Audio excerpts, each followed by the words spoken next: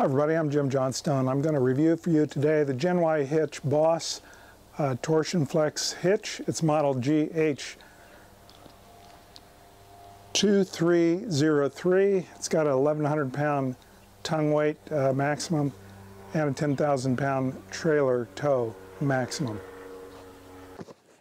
And spill it out. Let's see what we got.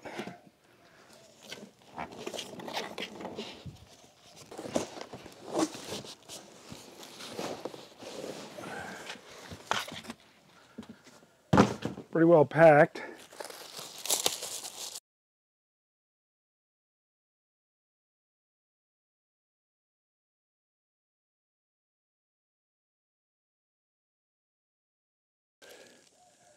So here we go. This is the Equalizer Gen Y Hitch. Okay, there's your nameplate. It's a Gen Y Hitch. It's 10,000 pound towing capacity. My trailer max is 8,800. It's 1,100 pound tongue weight capacity. My trailer runs between 900 and 1,050 pounds, depending on how I've got it loaded, how much propane is on board, and so forth and so on. This is the Gen Y Hitch. It comes completely assembled.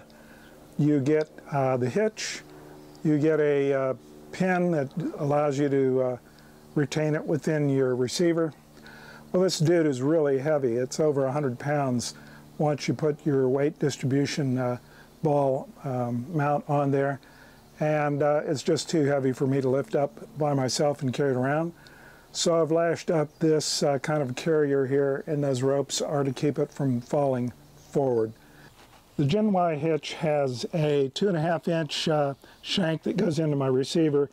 In each one of these pivot points, it's got a square tube. Inside that square tube are 4 round rubber springs, and then a smaller square tube goes inside that. Each one of these joints here has a Zerk fitting on it, and they ask you to lubricate it about every 1,000 miles.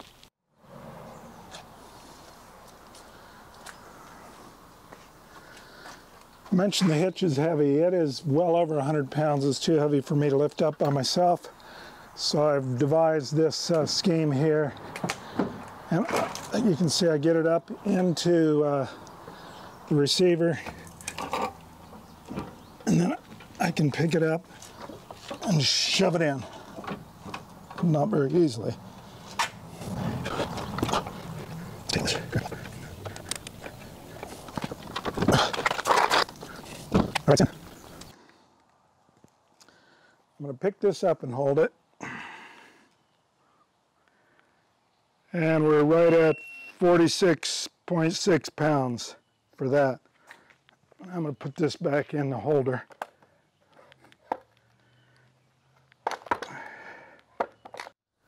Well, as you can see, my truck sits up pretty high off the ground, so I had to order the 9.5 inch drop shank. I'm using it on, I think, the 3rd hole from the bottom there with my Equalizer hitch receiver to get the hitch height that I want. I've also added red reflective tape to 3 sides of the Gen Y Boss hitch so that people can see it. I don't want to run into it. I don't want other people to run into it. And I could just see myself barking my shins against that thing if I didn't know it was there and came racing around the truck. Let's take a look and see how far the ball sticks out behind the receiver. You can see it's about 16 inches to the center of the ball behind that receiver. That's about 5 inches longer than where this ball would normally stick out with a regular receiver hitch, the one I used before. Right now I've got it set up to around 24.5 inch tall above the ground, and that's about where I need it to be for my Airstream. The hitch comes with its own latching pin, but I'm choosing to use this pin. It has a cylinder lock. It slides in, and that won't come off. These O-rings are to adjust the back and forth slop in this pin.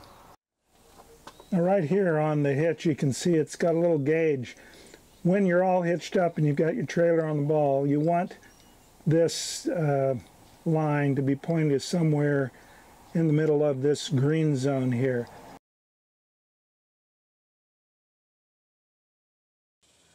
Okay, you can see my head is tilted back a little bit. Let's see if the chains can reach. And we are really tight there. Maybe another 5 lengths. Okay, I had to lengthen my chains. I went over to Home Depot where you can buy chains by the foot. I got these chains. They're about 2.5 feet long. That's roughly 5 lengths longer than the chains that I had there. And that's to clear the extra length of the Gen Y hitch here that brings the tongue back. Now I can drop my tailgate down without worrying about hitting the jack. So what we want to know is, how does it perform when it's on the road? So the first thing I did was loaded up the trailer and took everything off to the cat scales to weigh all of the axles and see how much weight we had in total and what my tongue weight was. What I found was, with the old hitch, I got the best ride when my truck tire pressures were set to 62 pounds per square inch and my trailer tires were set to 60 pounds per square inch. I also used 6 washers in my Equalizer hitch to get the right weight transfer, but I decided to drop that back to 5 to get a little smoother ride in the trailer. After I got hitched up, I went to the cat scales again. I've got now 7,000 pounds of trailer behind me. I've got a tongue weight of 990 pounds, just under the 1,100 pound maximum. And my total gross cargo weight is 16,720 pounds. So what was the ride like? Well, these are my impressions. I didn't have any instrumentation to measure the acceleration forces or the vibration, but it felt really good on the smooth roads. It felt a lot better than just with the old weight distribution hitch alone. I got some improvement over expansion joint concrete type interstates, and got really no improvement over large undulations in the road. If it was going to make you jump up and down, you're still going to jump up and down.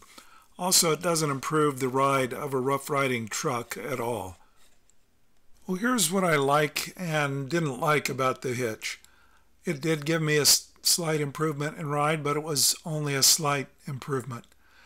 I've talked to other people with the airbag style hitches like AirSafe, and they all claim they got a really great improvement in the ride. I didn't see that with the Gen Y. Of course, my truck rides a lot rougher. Anyway, it's a 4x4 with a diesel engine in it. It's pretty heavy, and it's a rough riding truck. I like the tailgate clearance. I like that this product is well made and it's made in the USA. It's expensive. It costs $700, although that's a lot cheaper than some of the airbag hitches that you see out there. It also cost me another $25 to buy some new chains. It's so heavy I can't really lift it by myself. You saw I had to create a sort of a dolly to carry it around and to get it in and out of my truck. It extends the length of my truck, and since I can't lift it out when I'm at the campsite and unhitched, it has to stay in there, and I'm afraid somebody's going to run into it, or I'm going to run into somebody with it as it extends the length of my truck. And then it's really only a slight ride improvement. I'm going to keep testing with different tire pressures and different techniques to see if I can't get some better improvement out of this. So to wrap things up, it can really isolate the trailer movement from that of your truck. And if you've got already a pretty good riding truck without a trailer, I'm sure you're going to get a great ride with this hitch. It's not really going to help your truck ride smoother, though, if your truck is riding rough now when you're not towing. It's a lot less expensive than the airbag style hitches, and I like that. But both of them are heavy and do extend out past the end of your tailgate. And you're going to have to leave them in when you unhitch because they're a little bit too heavy to take off by yourself. Those are my impressions of the Gen Y Boss Torsion Flex hitch on my truck with my trailer. Your results may be different, and if you got different results, I'd like to see about them in the comments. Maybe you learned something that I didn't know that'll make my ride a little bit smoother down the road. Thanks for watching. Have a great day.